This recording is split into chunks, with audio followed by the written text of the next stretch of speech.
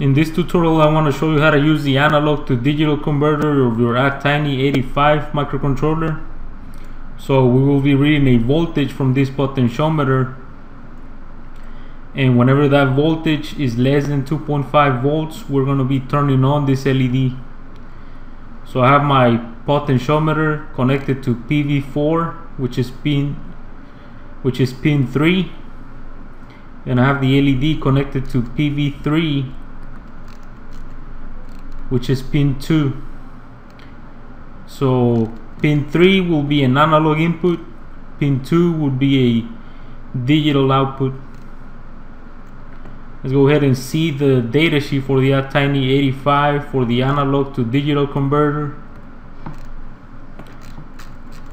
So this is basically a 10-bit analog to digital converter, which means that our analog voltage that we read from the potentiometer will be translated to 10 bits. So we'll have the values from 0 to 1024, which will represent the values 0 to 5 in voltage respectively.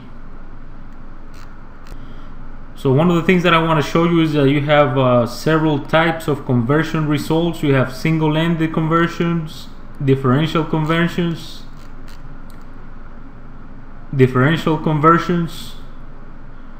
and bipolar differential conversions.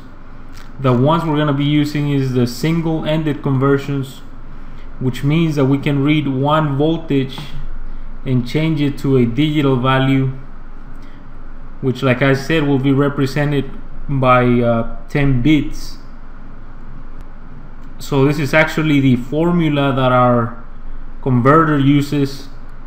So Vin will be the voltage coming out of the potentiometer, and Vref is a voltage that you can select by setting some of the bits.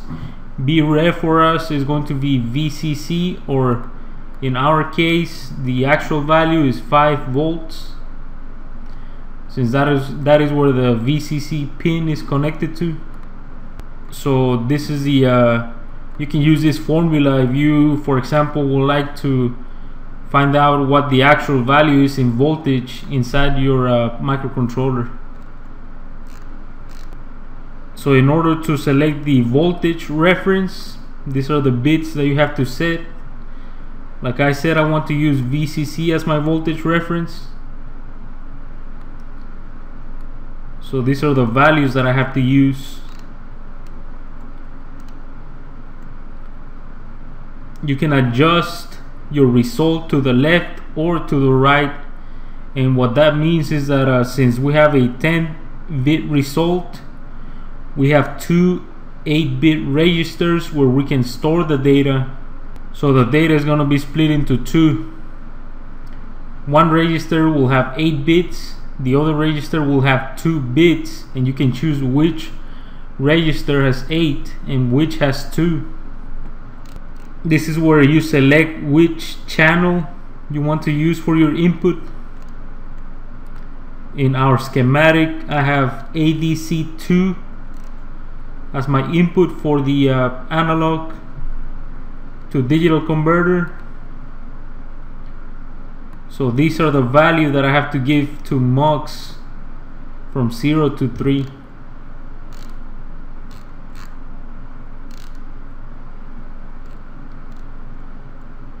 Before you use the analog to digital converter, you actually have to enable it. Then you have to tell it when to start the conversion. You can also select the clock for the converter. You also have the option of using interrupts, which we will use.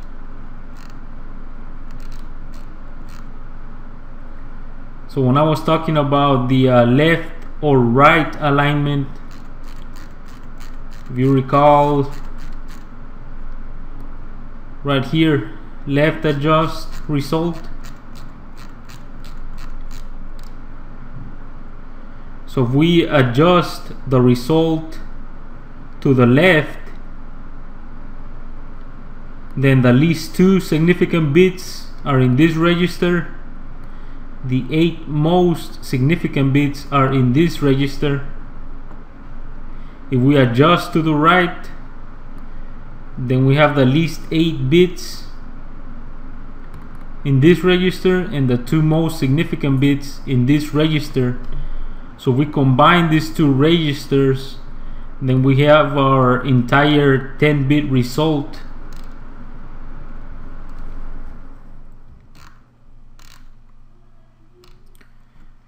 You also have different ways of triggering the ADC, or in other words telling it when to start. We will be using free running mode, which means that we always want to be reading. But you can also use interrupts, for example, external interrupts or timer interrupts or an analog comparator interrupt. We're also going to need to disable the digital input on the analog to digital pin, since we won't be using digital inputs but analog instead. So that's it for the datasheet. Let's check out the code. So I have created a variable called analog result where I will store my analog result from the converter. I have an interrupt here that gets executed whenever the conversion finishes. So the analog conversion is not instantaneous, but whenever it reads a voltage and finishes converting it to a digital value, then this interrupt gets executed.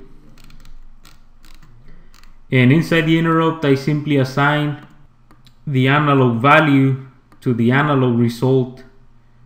So these are the 2 registers that I showed you where the result is stored for each conversion, and I'm using right alignment.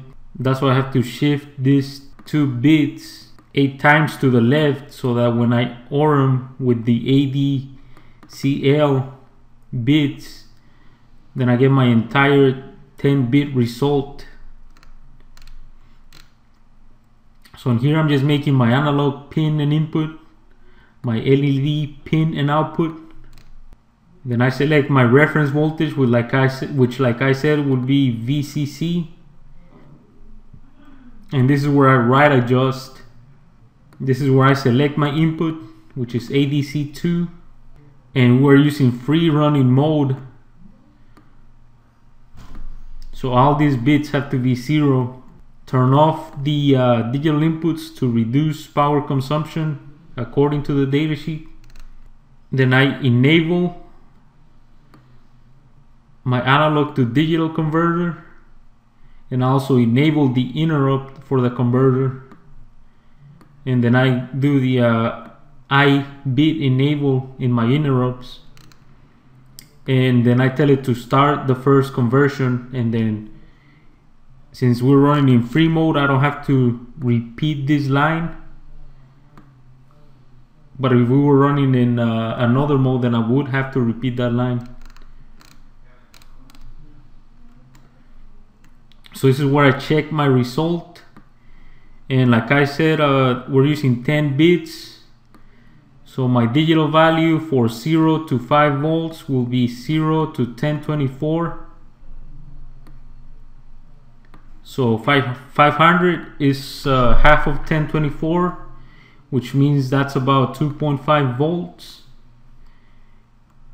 And if the potentiometer's output is less than 2.5 volts, then I turn on the LED, otherwise I turn it off.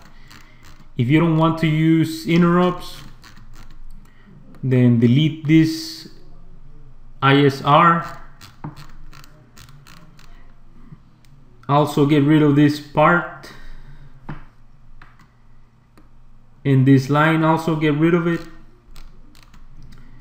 And then you want to have these 2 lines uncommented. So your ADSC bit reads 1 for as long as the conversion is happening. That's why I have a loop here that just stays there until this goes to 0, and that's where my conversion ends. And after my conversion ends, then I just read the digital value from the 2 analog value registers. That's it for this video. Thank you for watching.